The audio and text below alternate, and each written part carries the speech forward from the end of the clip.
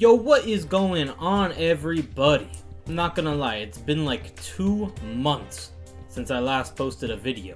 And I don't really got a good reason for this, I'm not gonna lie. Loki just got caught up with some school and some work at the same time. It's been crazy since I left. Bro, I missed so much. I checked the Discord today. That thing's been on lock. General has been on lock in the Discord for like 3 days, people have said. And I'm just trying to figure out like, what is going on? But nah, from what I could tell, I'm gonna be honest, man, this ain't looking good for Typesoul. Bro, I hopped on today.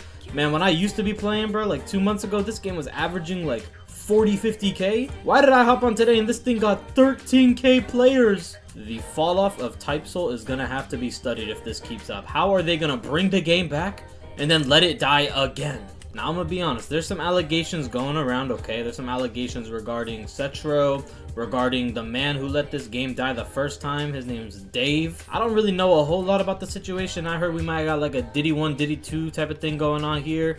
Everybody's Diddy. Hell, you might be Diddy watching this video right now. So if you didn't know already, the old lead developer of Typesoul, Mr. Cetro Boomin himself, the man who brought the game back from 0 players, has now been fired from Typesoul. Why did he get fired, you may ask? I really don't know, to be honest. They're not leaking a whole lot of information. I'm gonna keep it a buck. All I know is that like they kind of like it was all peaceful in Typesoul, you know, everything was going good. We were getting the weekly updates, and then all of a sudden, I mean, this is not looking good no more. And the things I've seen on TikTok since I left, bro, they talking about they laced the skill boxes with fentanyl. They said they got fent skill boxes in the game now. You even come in contact with the skill box, you better run the other direction, bro. Man, back when I used to be playing this, bro, I was dropping tutorials on how to get skill boxes. Now we trying to run away from them?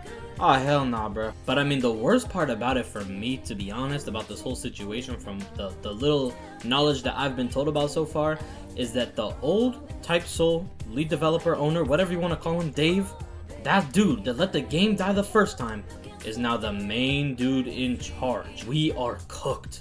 Because, bro, Cetro really came in not having developed on the official Typesoul since it died, and then bro came in, revived the game, and now bro's being fired. I really just don't understand, to be honest. From what I could tell, there's some allegations about him like not paying developers or something, but that all honestly seems false. I mean, there's some videos that you can watch about like Cetro and like the whole situation, but man, I don't know, bruh.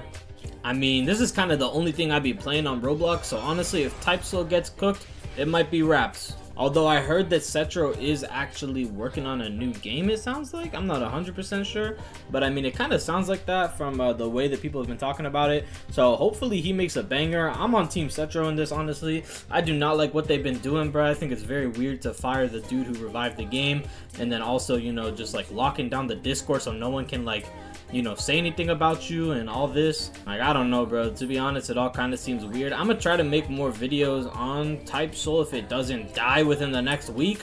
All I know is that this thing was like at 3 days ago, like 50k concurrent players, and I looked this morning, that thing was on 13k players, brother.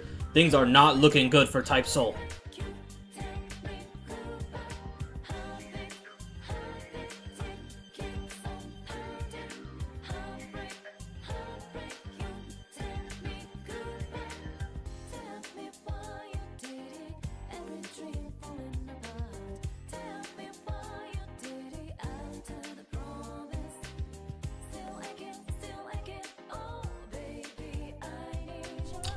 Yo, I'm not gonna lie, I'm gonna put that in the video, to be honest. I just worked this kid, bruh.